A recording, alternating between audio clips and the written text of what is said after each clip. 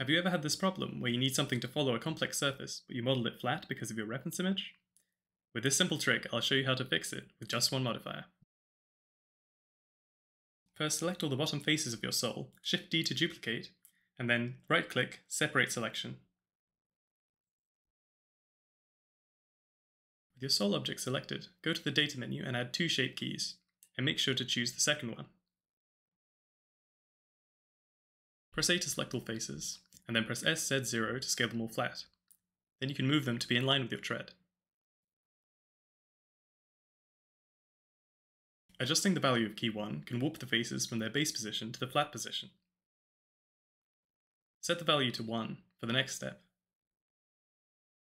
With your tread object selected, add a surface deform modifier and set your sole object to be the target. Then click Bind.